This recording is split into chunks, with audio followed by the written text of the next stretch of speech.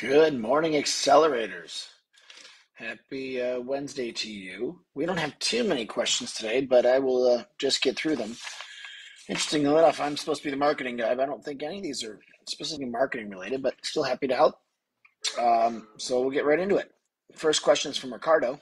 Ricardo asks, how does a business analyze with a start improving and scaling? In simpler terms, how does a $100,000 business differ from $1 million business? What mindset and traits are involved? Background is I operate a barbershop and I'm a barber as well. How can I start analyzing where to start making more revenue and take action right away? So I think the big question there in terms of scaling from my perspective is processes, systems. Figure out what you're doing, how to do it, document how to do it, so you can then start delegating and training others to do it.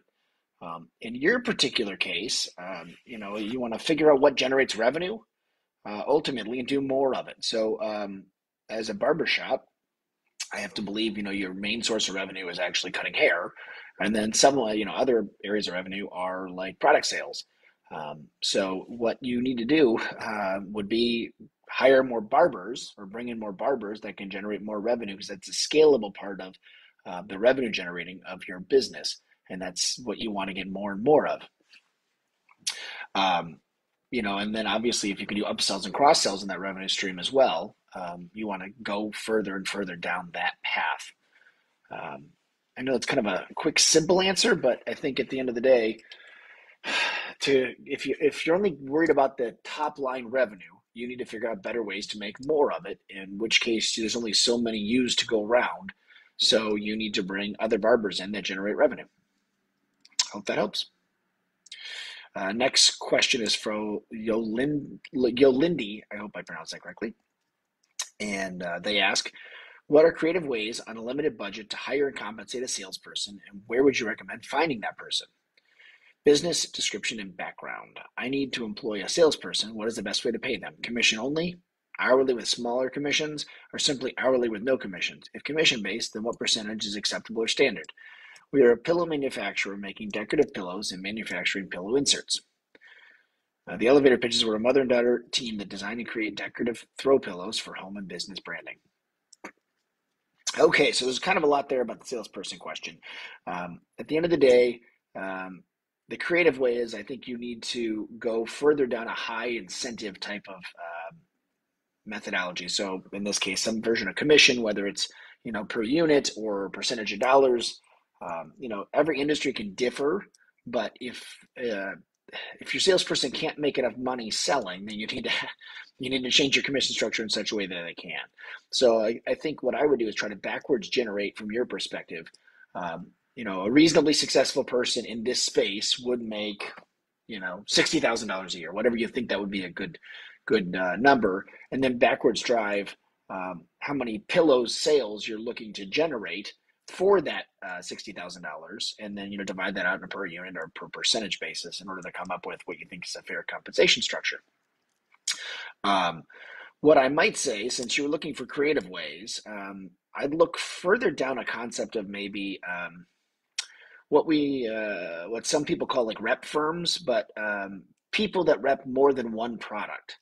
So what would be complementary items? You don't tell me exactly here who you call on, but if I assumed you were calling on, let's say, furniture stores and you want them to carry your pillows in them, then maybe find a salesperson or company that also sells into furniture stores and get them to represent your product as well.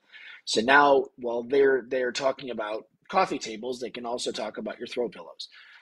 Or whatever that might be if it's not furniture stores. But whoever that target market is, there's probably other people in complementary industries also selling to them, and see if you can leverage that, because now they can be more productive representing multiple products with their time and get you into more locations for probably less cost than just hiring somebody direct. Hope that helps. Next question is Cliff. Cliff says, when looking to get on social media and start creating content, should I be focused on my personal profile or my company's profile? The background here is I'm starting on Instagram first, and I know I need to be the face of my company, but I'm struggling with what profile I should focus on. Personal profile talking about my business, or my business page featuring me as the brand. So, Cliff, without any background of your business, I guess my first question is: it depends on what your business is, and who you're trying to focus and why you're trying to get on social media, and what you're trying to promote.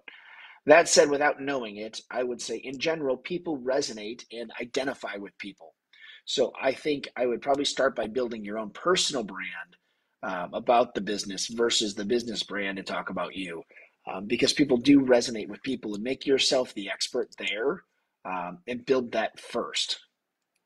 But again, depending on the business, which it doesn't say here, there might be some reasons not to do it that way, but I think I'd focus that way from the general question. And lastly, we have David. David says, do you think 35 years old is too late to transition careers? David says, I'm a mortgage loan originator, and due to rising rates, it's been difficult to close 3+ loans a month. I've decided to pick up trade skills. I'm looking at construction, electrician, or commercial plumbing. Being that I'm 35 years old, not sure that I'm getting too late into a new trade. I've inquired about job openings in the trades. I want a minimum of 1 year or more experience. I'm willing to take a pay cut to become an apprentice. What are your thoughts? It says, I've been doing mortgages for the last 4 years and have been in sales for 6 years in Arkansas. Currently seeking a career change due to the current real estate market. So I first want to say, David, I don't think it's ever too late to change careers. And I think if you want to get into the trades and that's of interest to you, I would reach out to owners of businesses that are in the trades of what interests you, and come directly to them and say, hey, look, I don't know anything, but I want to learn. I'm willing to be an apprentice. Help me. I think there's still a lot of demand in those areas, and I think you'll find somebody to take that on if that's what you want. I might also suggest, since you did mention you've done sales for 6 years, obviously if you're interested in the trades, there's obviously selling that needs to happen in the trade areas as well, whether it's for construction or electrician or commercial plumbing. Maybe try to leverage that and say, hey, look, I want to learn to become a salesperson for you down these trades. I've never sold this specifically. I don't know how to price it, but I want to learn how to open these doors, and maybe you can apprentice down the sales aspect as well, which might go a little bit more with your professional background, working in a mortgage business and sales than necessarily swinging a hammer. But if you want to swing a hammer, 35 is not too late at all. Go swing a hammer. And that, like I said, was not terribly marketing focused this time, but that's all we got here, guys. So I'm assuming you had a nice Thanksgiving holiday and are not necessarily focusing on accelerating as much. But keep up the good work, keep the questions coming, and have a good Christmas, Merry Christmas, and Happy New Year. And I'll talk to you after then.